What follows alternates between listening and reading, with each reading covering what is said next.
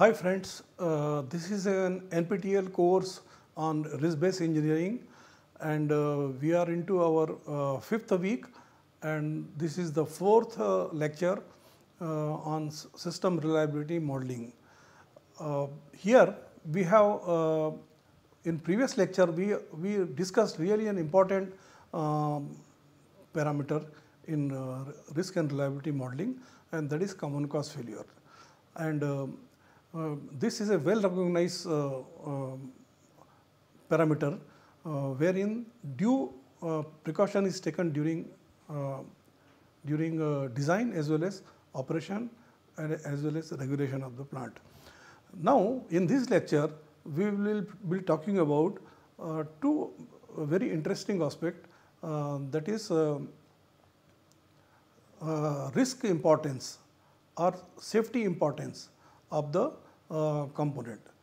Always there is a question that how to prioritize, that which components are more critical to the safety than the other ones.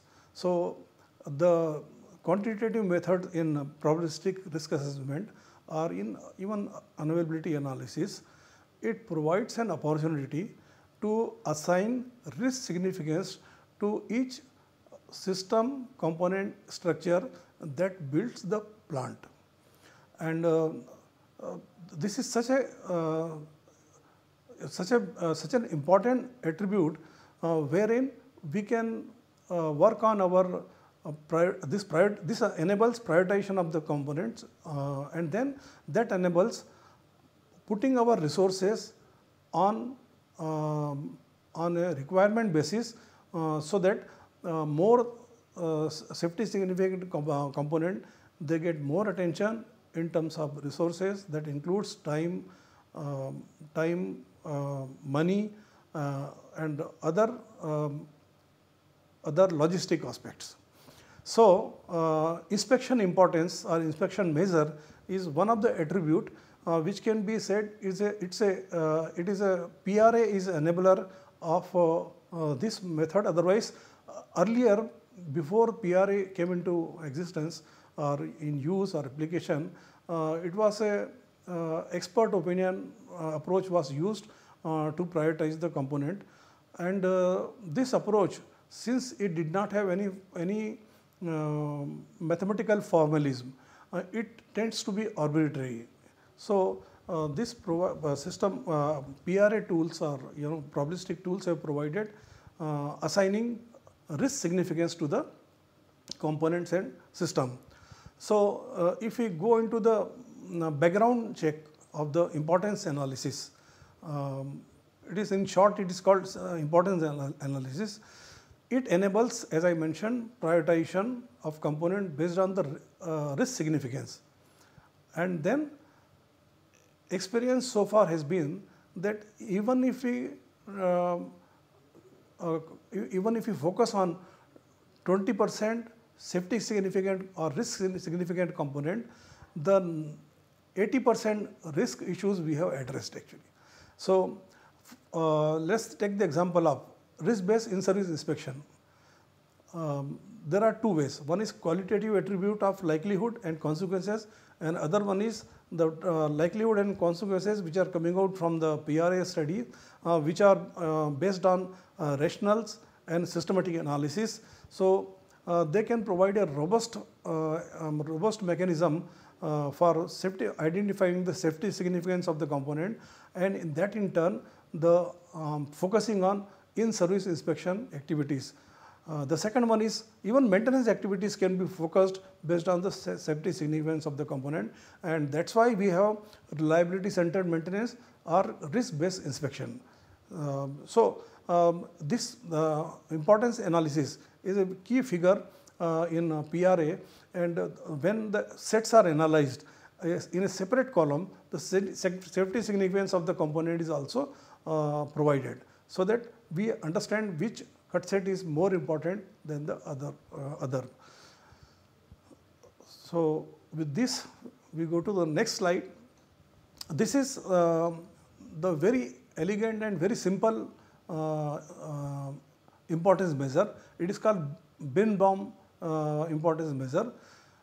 Here this importance measure is obtained by putting it is a ratio of actually component reliability divided by system reliability. So okay, so it is abbreviated as I, ith component, and B stands for Birnbaum, is a function of T is equal to del Rs and individual component of the individual reliability of the component divided by RIT. Okay. So the system reliability, so they basically we can say this importance measure operates in success domain, that is the reliability domain. Okay.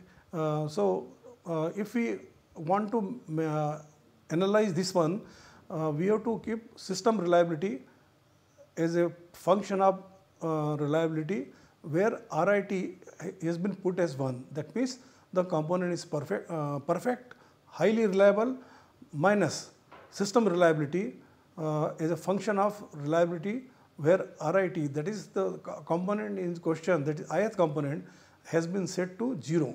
So these two together, these two terms together for system reliability, it will provide the Birnbaum importance of the component. This will give us a value. Now here there is a question that we got the importance measure of the component by putting a value of 1 and 0. That means the reliability characteristic of the component has not gone into the model. So this measure, even though it works well in terms of ensuring that which are the components which are important for plant operation or for reliability, but this is sense the characteristic of the component in question. So there is another measure of the another option for Birnbaum, wherein the component importance is assessed based in the failure domain.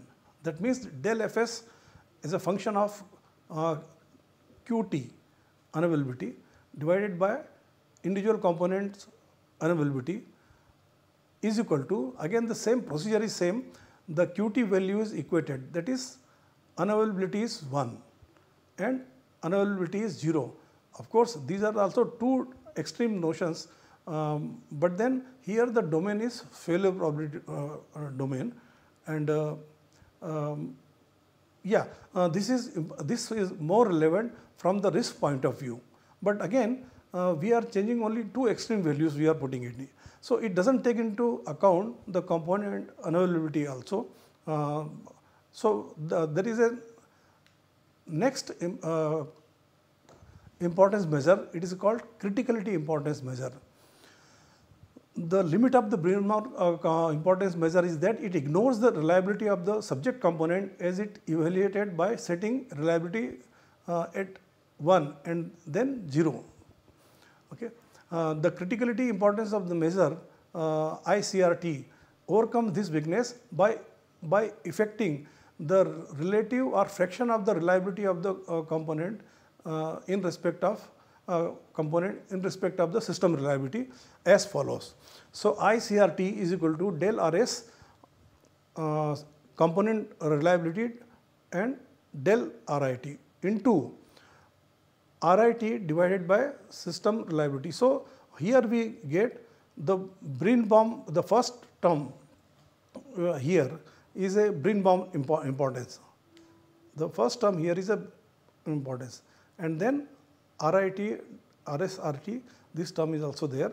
So here we capture the reliability of the component also using this term. Okay. So the weakness of the Birnbaum importance component importance is also, and now the same model when we develop in the failure domain, it is similar to what we have in the success domain. This is a Birnbaum importance and this is correction measure are affecting the component unavailability also. So this is called criticality importance measure. Now, there are three more importance measures that we will be discussing, and these are Fuzzel-Wesley importance measure, and then risk reduction worth and risk achievement worth. These measures, other than the first version that we got in reliability domain, they are basically part of risk analysis, and that is why they are used extensively. So, let us see what Fuzzel-Wesley importance measure. Here we have, first we will see this model operating in success domain, that is in reliability domain. So, IIF Fuzzel-Wesley, F stands for Fuzzel-Wesley, is a function of time, is equal to important component, ith component reliability of, and then system reliability. Okay. And that's why how it is the ratio of these two, and we get the importance index or importance measure of the component. Now, let us see this same definition in failure domain, that is QT as the operating parameter. Okay. So, Fuzzel-Wesley importance measure in QT domain, it looks similar to success domain, only failure probability domain we have used. So, II Fuzzel-Wesley as a function of T is equal to Fi, that is failure probability given QT, and system failure probability given QT, that is component unavailability as a function of time. So, we saw that it is now. This is basically for a small fault tree, or if you are dealing at system level, these important measures are very relevant and important. But when we are working on probabilistic risk assessment, we are developing a plant model. At that time, we have the cut sets, and we have to identify the cut set importance. Okay. So, one way of looking at the cut set is the cut set frequency itself will bring out the safety significance, but then the importance measure treats the individual contribution of availability of a cut set in respect of the whole system availability. So, it gives a very global picture actually. So, that's why we have here the failure domain. The definition is, one is at the system level and other one is, this is at system level we can use it, and this is at PRA model level we can use it, that is importance measure as a function of time is equal to QKT divided by QST. Okay. So, cut set contribution, and this is basically the system's contribution total.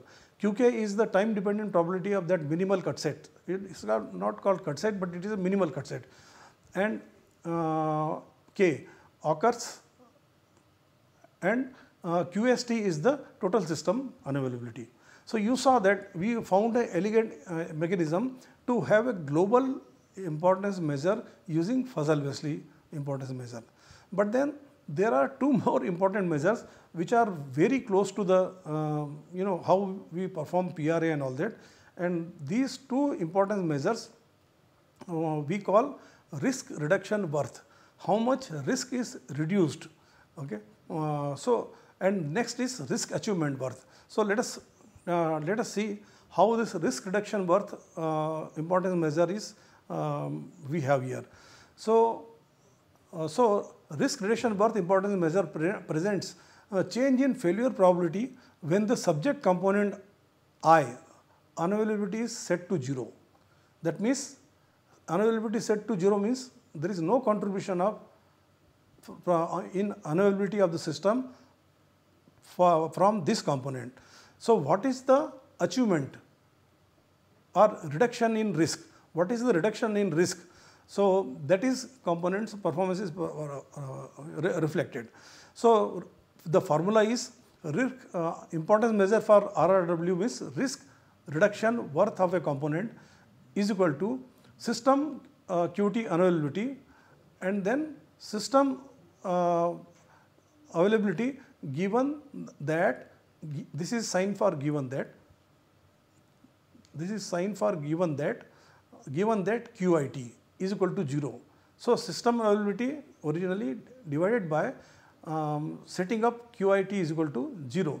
So, the simple formulation becomes importance measure Fussell-Wesley is equal to normal system unavailability minus QIT set to 0, and that's you get what is the risk reduction worth of the component. Okay. So, we found for cut set in equation in PRA, when we get the list of cut set in PRA and then we get risk reduction worth and risk achievement worth. Sometimes we have to set which importance measure we want, and the software computes this importance, and if we order them in descending order, then we'll come to know which are mostly. You will find that the common cause failure components they become the major contributor, because there it is a matter of how the component is placed and in what combination. Normally the common cause failures are single component generally, which contribute to safety. So, because if one safety system or one redundant set becomes unavailable due to common cause failure, obviously its importance has to be more. I will explain by other example. In an electronic board or anywhere in the system, if all the components are connected in series, and if single component failure leads to the failure of the system or failure of the electronic board, then the importance of the individual components will be higher. Okay, let us see the other scenario. We have 3 pumps in parallel, or 3 redundant components. So, the risk contribution from each component will be less. So, they will be less risk significant, because if one fails, there is other one, and other fails, other one. So, our 2 out of 3 combination, 2 failure we can absorb. Okay. So, that is why the safety significance will be less. So, series component they get higher priority in through the risk reduction worth or risk achievement worth, which we will see now here. Now, risk achievement worth is something like, it is similar to risk reduction worth, but in RAW, the system reliability, when QT is set to 1, 1 means now this component's contribution unavailability or QIT is highest. 1 is the highest unavailability. That means the component is not available. It has failed. Failure probability is 1. So, and the system ratio of this component's contribution to the system divided by the system's unavailability without disturbing any value in the minimal cut set equation. So, RAW is equal to system's unavailability when the value for QI, that is ith component, is set to 1 minus unavailability in its reference set form. So, this will give as risk achievement worth. How much risk has increased by setting up QIT is equal to 1. Now, it is a question of looking at what we want, risk achievement worth or risk reduction worth. So, it is analyst's choice what he wants to see through, and which list gives more effective communication as far as the identification of the safety significant components for any operational or any design use in real time.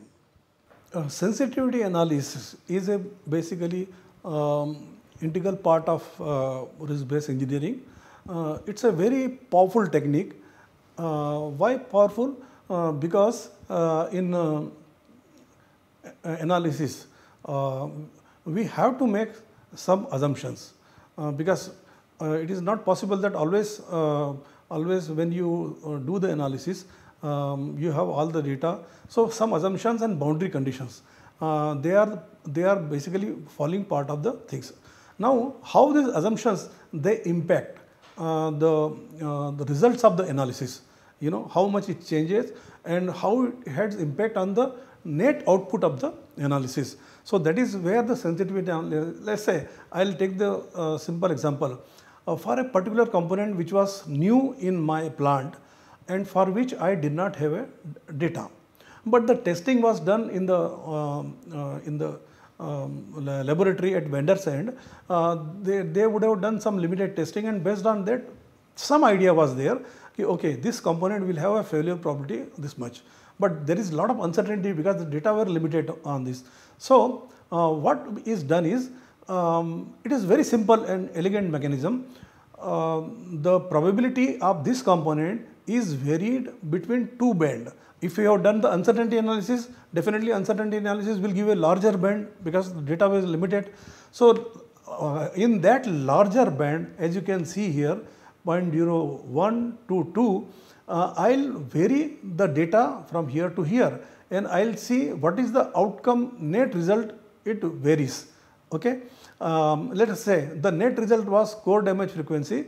So it is changing from 0.01 to 2. That means the subject, the component, its data what we assumed had a huge variability.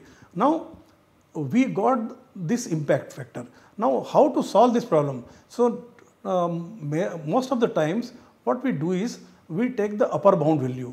So upper bound, so this is uncertainty band, lower bound 5% band, 95% band, and then this is the result, and we use this value because it is better to remain on conservative side till we have acquired sufficient experience in our plant itself, because a similar component will be operating in 10 places or less 20 places. So that accumulated experience will immediately tell us where we are actually in 1 or 2 years or maybe a couple of years, and that time we can take the realistic statement estimate and come out with a net. So I think it's a very effective mechanism to first, when the data is not there, use those data, have some assumptions, and then as the experience, first you see the impact. Suppose if there was no impact, let us say the core damage frequency would not have varied at all, it would have remained, the curve would have remained horizontal, then we don't have to bother. Okay? And this type of issues, they form when we compile the document towards end, when we want to give the results which is sort of can be considered as a normal or the most authentic. We have to do this kind of iterative exercises, so that only so what will happen is, if the component sensitivity was very high, conservative value, if there was no impact, leave it there, collect more data, and if it is a minor changes, then also we can have a discussion and see that we have to track this component, how it varies. So sensitivity analysis becomes a very important thing, though it is not all that complex in the context of PRA, but it is required because we want to give results and the associated uncertainties in a realistic manner. So this is a total assessment and its impact on the sensitivity. Now overview of importance analysis. Importance analysis like sensitivity analysis are more critical parameter, because the importance analysis for a given plant, it provides, because we have seen various level of various type of importance measures in this lecture. So we know how to prioritize our list. High importance, it is generally said that if we pay attention to highest risk significant component, and this is nothing more than 20%, then we will get 80% improvement in the system. Very powerful statement. So that means this importance analysis and sensitivity analysis together, they have given a very important tool to understand our data, our performance of our system, and then finally give a more realistic estimate. So here also unavailability estimates that was done at if it is varying from 2 into 10⁻⁵ to 4 into 10⁻⁵, the variability is high, because we have opportunity at two level. One is at the core damage frequency level, and at unavailability level. So, unavailability level itself we are varying here, and we are seeing whether this system is important, whether it is contributing to the net output of the analysis. So, we have taken 5% and this is 4 into 10 to the minus 3, that is, so you can say this itself is a very wide margin in uncertainty. So, we are able to fix some value here. This will take, it is based on a mutual discussion what is the more realistic for our plant. So, what we have discussed is importance analysis, whether it is a risk reduction worth or risk achievement worth, and IB, Burnham importance measure or Fussell-Wesley importance measure. They have their, one is inspection importance measure. So, they have their importance everywhere, and we have to see which importance measure works for the job that we are trying to do it. Again, the figure demonstrates the same thing, that unavailability variation, and it's important. And sometimes this kind of particular sensitivity analysis, it tells us now if I go down lower than the unavailability, first it was CDF unavailability estimates, I can go to the component level also. Okay, which component is contributing to this kind of which is very sensitive to top event. So, that means I can go back to that component and I might change the design. I might put a redundancy in that place, so that overall repercussion is the system component level, system level unavailability has improved, and core damage frequency also has reduced. So, otherwise without these tools it is not possible to focus on which are the areas which are sensitive and which are important for risk reduction. Now, overview, what we have discussed in this week is that we rather in this lecture is the five importance measures in this thing, and then their model, significance, limitation and applicability also was discussed. The purpose and broad procedure for sensitivity analysis was discussed, and the significance of sensitivity analysis was also highlighted in these slides and this presentation as we saw that. So, with this I conclude this fourth lecture of this week, and we will go to the next lecture, and that will be covering a very operational or field topic, that is maintainability. So, let us wait till next lecture. Thank you very much.